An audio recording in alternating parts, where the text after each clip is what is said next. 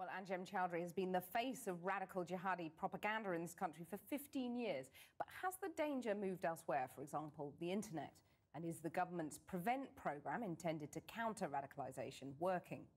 Well, joining us from Birmingham is Jahan Mahmood, who was an advisor to Prevent under the coalition government.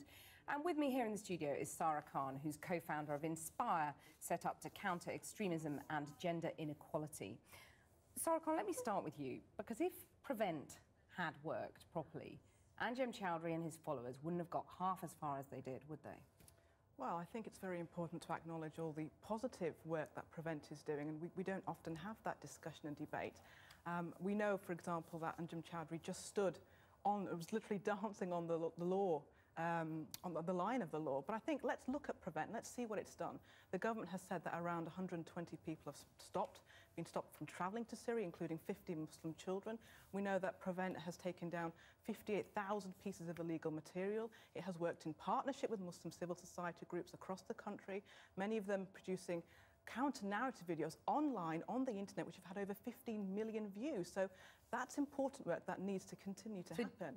Is the problem, in your view, that Prevent isn't getting the support from the community that, in your view, it deserves? Well, I think there is a lot of support that's happening. I mean, I know numerous local Muslim organisations. We know that Prevent has engaged with around 370 mosques in the last year. It's engaged with around 385 community organisations. So that engagement is happening. Those projects are being delivered. But, of course, there's always more that needs to be done.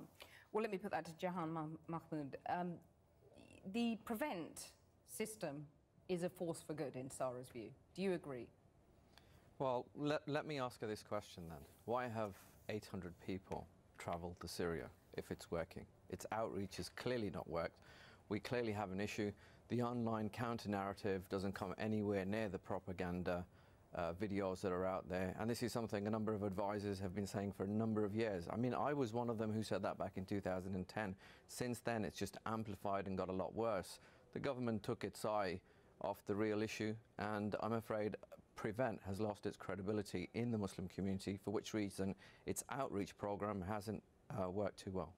Prevent has lost its credibility. Well, that's damning, isn't it? I would disagree with that. And I think we need to have a fair and honest discussion. There are many groups, including in Birmingham, that Jahan is probably familiar with, like Kick It, for example, who've come out and said they do excellent work with mosques, working with vulnerable individuals who have substance abuse, who alcohol abuse, who've been tempted to become radicalised and join Syria, who the government has supported. And groups like that have openly said, we welcome working with the local Prevent coordinator, and by not having that support, we wouldn't be doing what we are doing today.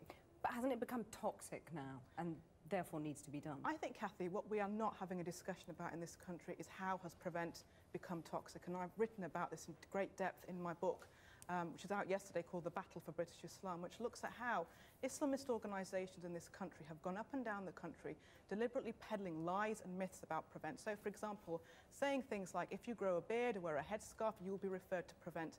These are absolutely false lies and myths. And all that does is actually weaken Muslim parents' support of Prevent when they can see that their children are being radicalised. It is irresponsible and dangerous. Jahan Mahmood, I mean, those are strong words. Lies and myths about Prevent are being peddled by the community, according to Sara. Well, if that's the case, then why is it that a number of teachers have rang me up and said that the training was very poor? Why is it that even imams have actually called me and said that they don't fare any better after the rap video, which I actually featured in for the government in 2010? So clearly it can't all be lying, and it can't all be a myth, especially the fact that we have individuals who now, because of Prevent, feel isolated, and unfortunately you're looking for a sense of belonging elsewhere because they feel discriminated against. What I would like to see, and I hope that is in Sara Khan's book, that she criticises British foreign policy, which she hasn't really done over the years that I've watched her over TV and listened to some of her debates, to hold the media to account for giving people like Anjem Choudary an opportunity to speak on a national platform. This is a soapbox preacher who ended up being a national hate preacher, so the media should also be held to account. I know that Channel 4 interviewed him a number of times. Why give an individual like that the space and the time to help recruit individuals into his cause? And just one extra point. In 2014, I was on a BBC interview where they played a recruitment video by ISIS, and central to that was a young man called Nasser al-Muthana, I believe it was. Now, why play a recruitment video? What do recruitment videos do? They recruit, and then we're bashing on Muslims, saying, well, you never do enough. Okay, I'm afraid this is a lot bigger than the Muslim community. Okay, let me put that to Sara. The media has a responsibility, and the government needs to admit that Western policy has Well, we know that there's never been a single cause for in each individual to become radicalised. There's a wide range of issues. But I can tell you with some of the cases that I've worked with, girls as young as 13 who've tried to leave the country to join ISIS, who have absolutely no understanding of geo-complex politics in the Middle East, who don't even understand who Saddam Hussein was or Iraq. But they've been radicalised by the kind of same Islamist ideology that Anjem Choudary preaches. And just on a final point, in your package before, you had someone talking about the issue of identity. And identity is crucial. In 2006, Anjem Choudary plastered, when he was part of the banned organisation Al-Ghuraba, he plastered bright rectangular yellow stickers across lampposts in East London saying, British values versus Islamic values. This is the point about identity. They are trying to confuse young people about identity, and we have to promote the idea of a British Islam and a reconciled British Muslim identity.